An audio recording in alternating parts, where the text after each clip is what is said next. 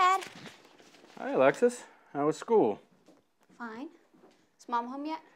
No, she just called. She's working late tonight, so we're on our own for dinner. I thought we could heat up the leftovers from last night. You wouldn't mind having the same thing again? Yes. What is it? Nothing. It's just that, well, my computer's in the shop this week. Remember, I'm having it upgraded. Yes. So? So can I borrow yours? Sure, no problem. But not right now. I need to finish this.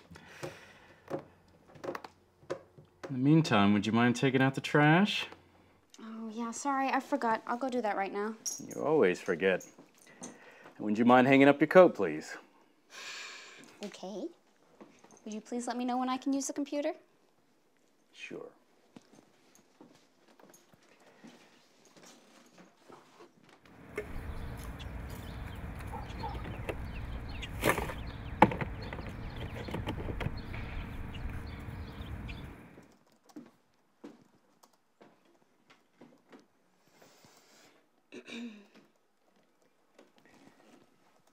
Would you mind telling me what you're doing? Nothing. Can I use the computer now? You can have it as soon as I'm finished with it. Okay, well, I'm just gonna stand here and wait for a while then. Ugh. I've got an idea. Why don't you go clean up your room? I'll clean it up tonight after dinner. When you clean up your room, you get to use the laptop. That's the deal. Okay, I'll go clean it up now. But after that... You can use the laptop. Promise? Promise.